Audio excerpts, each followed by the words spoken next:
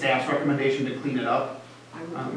It's basically a direction or a recommendation to the board to do that, I guess. It's kind of a placeholder. So zoning changes don't come from plan commission too? It would come back through plan commission, but it does, at least in my interpretation, Nathan can tell me if I'm wrong, it wouldn't hold up the CSM per se. There's nothing that requires the parcel to be rezoned at this time. I would just recommend that or that the plan commission's body consider recommending to clean that up so that I as staff can move forward with it and or, bring it back to the plan commission. So you said there was a zoning application in here, is that correct, Trustee Menta? For the consolidation of the parcels, correct? They applied with a zoning application for the consolidation of the parcels, but they did not apply for rezoning. I just think conditioning it on the future rezoning is like, that to me, I don't know, there's more than one attorney in the room, but to me that sounds like we're saying that the CSM wouldn't go through until that future rezoning happens. So, can I make one motion and then recommend? Sure, you can. I'm fine with removing it. It was something I put in there. I understand where you're coming from because there's no time frame on it per se, right? So, you can make a direction to staff, and I can be comfortable with that too. So if you want to remove it from the motion, I'm fine with that. I just said move to recommend approval by the village board of certified survey map for the consolidation of 3 existing lots at commercial properties 4023 to 4027 North Oakland Avenue, property owner Columbia St. Mary's Inc. We have a motion. Second. We have a motion and a second. Any further discussion? I don't know how to vote on this, just because I'm not convinced yet that the zoning and the CSM shouldn't go hand in hand. So I'm just going to abstain and wait till we get to the board to vote. Any further discussion? This is just a recommendation, right? Yeah. I have a question. What is the difference between the B1 and the PDD? Because I don't understand what's the difference between those two zoning. PDD has specific criteria in it. Like it specifies specific. So it's more specific than B1. Correct. And then the B1 is just a general. Does it meet PDD? Or would it only meet B1? I mean, it currently meets PDD because it's part of that larger district, but there's no development on this parcel per se, so. Oh, I see. I honestly think it might have been an error to have it included unless President Rosick is correct in saying that at one point it was part of the development and now since been transferred elsewhere. When it got transferred elsewhere, I mean, the zoning should be transferred to the, the larger property itself. It's just a driveway. Oh, I see. Yeah. Okay, any further discussion? Seeing none, we have a motion and a second. Would you review? Oh, the motion? Just that Trustee Menta moved to recommend approval by the village board of certified survey map for the consolidation of 3 existing lots at commercial properties 4023 to 27 North Oakland Avenue, property owner Columbia St. Mary's Inc. And seconded by Mr. Wood. Okay. All those in favor say aye. Aye. Any opposed? Any abstain? 1. Motion carries 401. I'd like to move that, who's taking action, the board or the planning commission to rezone? There's direction Through the board. It's the board? Correct. Okay, I'd like to But doesn't the planning commission move to recommend? give direction to the planning, director of planning and development department to recommend to the board that the PDD parcel be rezoned as B1. Correct. Okay, we have a motion. I'll second it. Any further discussion? Seeing none, all those in favor say aye. Aye. Any opposed? Motion carries 5-0. Thanks. The next item up for discussion is to recommend for an ordinance amendment regarding conditional use permit regulations. Director Barth. So the plan commission last discussed this back in September, so hopefully everyone had a chance to either remember or review the video. I had a chance to watch it again myself. I hope I updated the proposed ordinance in response to some of the questions that we had. I'm just trying to pull up the memo here shortly. One second.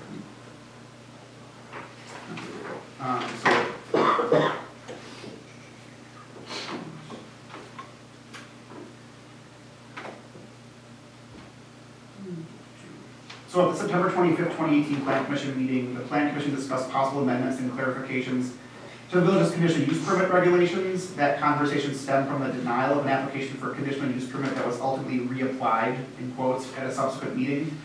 The Plan Commission discussed the proposed changes attached herein and requested clarification of at least 2 points. The first was a technicality on what constituted a, quote, new application versus, quote, a resubmittal of an application, and under what circumstances and process that would be determined. Second, the Plan Commission discussed the process and required burden of proof needed for the consideration of termination of an existing conditional use permit. In regards to the technicality of a new application versus a resubmittal, staff has reworded the proposed language to hopefully avoid the problem. The new wording reads that an application for a similar use under the same conditions and information shall not be considered. This hopefully eliminates the confusion of new application versus resubmittal. So it's just a general application, so there's no differentiation there. By treating all applications the same. Based on review of the application, the Planning and Development Director would make the, quote, initial determination as to whether or not the application is for a similar use or under the same conditions and information. The applicant would have the ability to have the Plan Commission confirm that determination if desired. So if by chance I would say, yes, this is the same thing, they essentially would, for lack of better words, appeal that decision to the Plan Commission where you would reconfirm it.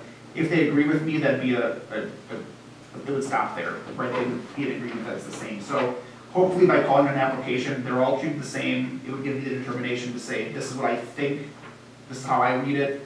The Plan Commission, however, would be able to confirm that for them. So this maintains the Plan Commission's review authority over conditional use permits and avoids the applicant appealing to the Board of Appeals, which would be less familiar with the reasons for the denial. There was also some discussion about whether or not 1 year was too long to wait for a new consideration, but staff believes that if the application qualifies as a similar use under the same conditions of information, there isn't much need to reduce that time frame. That timing also coincides with the time frame required for initiating conditional use in Section G. So if you get approved right now for conditional use, you have 1 year to initiate that use. Similarly, if you're denied, you have 1 year, I would argue, to live with that decision. So the decision essentially lasts for 1 year under both circumstances, is how I've interpreted, moving forward. Excuse me. Lastly, there was some discussion as to whether or not the restriction should apply to the applicant versus the use. Staff feels that the use and information and conditions surrounding its occupancy are what should be reviewed. All applicants should be treated the same and have the same available process and burdens of proof. Staff believes the new wording makes that clear. In regards to the termination procedures, this item is really just a user-friendly clarification within the code of what could technically already take place. The Planning and Development Department routinely performs enforcements either proactively or upon complaint. A zoning enforcement would be no different. This section simply makes it clear that the Planning Commission shall consider possible terminations of conditional uses and under what standards. So with that, a revised proposal is within the packet. Hopefully, it's been a couple months, so this might not, be on top of your head, but hopefully the proposed changes meet with the discussion that took place last meeting. If not, once again, there's no huge rush to make this happen, other than the fact that I'd like to, keep moving while we're still thinking about it. So if there's any further discussion or clarifications or modifications to the proposal, I'd be happy to hear them. I believe Nathan has reviewed them and he can provide comments if he has any issues or confirmation as well. I have questions. Does anybody else have anything? So under G, let's see, on page 199, any conditional use approved by the Plan Commission shall be construed to run with the land. When we do conditional use, that mean with the same factors? So just because we approve a daycare, if the next daycare comes in and doubles the traffic or has double the amount of students. So the parameters under which the conditional use was approved would be the same.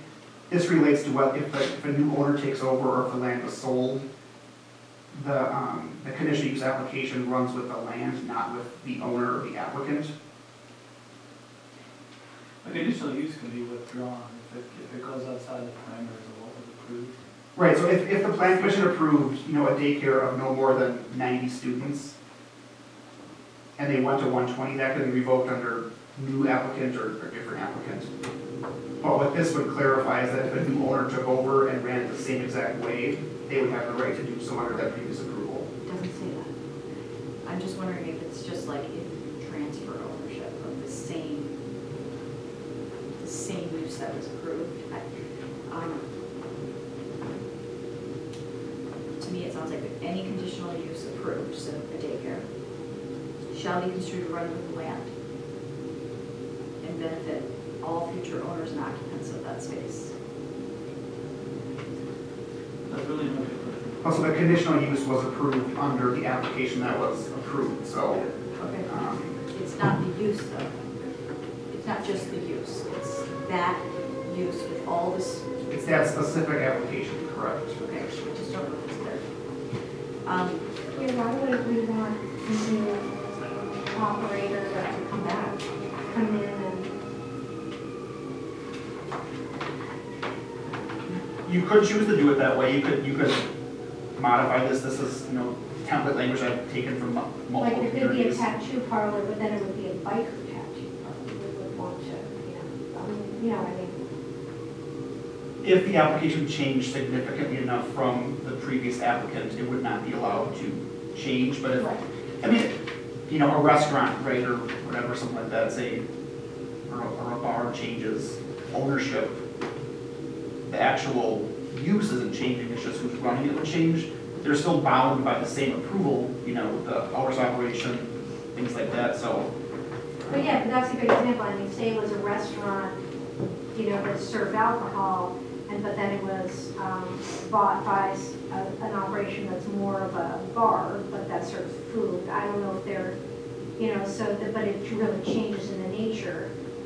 I mean, So I would say if it changed in the nature, it would be subject to zoning enforcement, which would then either initiate a new conditional use or termination of the previous one. Yeah, you could pull these. My fear is that the word any conditional use approved, that it You doesn't. change to a conditional use approved by the planning commission. But it's still, we're focusing just on the use. Like, it doesn't convey to me that meets all the exact standards of the approval. It sounds to me like what Trustee Menta just said. If it was a restaurant that had alcohol and was changing to a bar with some popcorn, like, it's still technically the same conditional use. It's a restaurant with a liquor license. So I could try to specify this language, and Who makes the determination that the use has changed? So if it goes from tattoo parlor to a biker tattoo parlor, or a restaurant bar right. to bar restaurant, who makes the determination that it I can say be It- that any conditional use. it'd be a zoning enforcement based on their occupancy permits. The occupancy permit should have a plan of operations attached to it. If that plan of operations required a conditional use, then the conditional use is attached to it. So every commercial business in the village of Shorewood has a occupancy permit, right? So, and those are reviewed every 5 years through a renewal program. If at that time it's determined that their operations have changed based on what's on file, that'd be a zoning enforcement to say either a new one's required, or if it went from a permitted to conditional use, at that point we would say this needs a conditional use, goes back to the planning commission. So it's you. Correct. It's a staff determination as to whether or not it meets the zoning code, and then if it needs a conditional use, it comes to planning commission. But like a liquor license, right? Why transfer it? Like, just bring it back.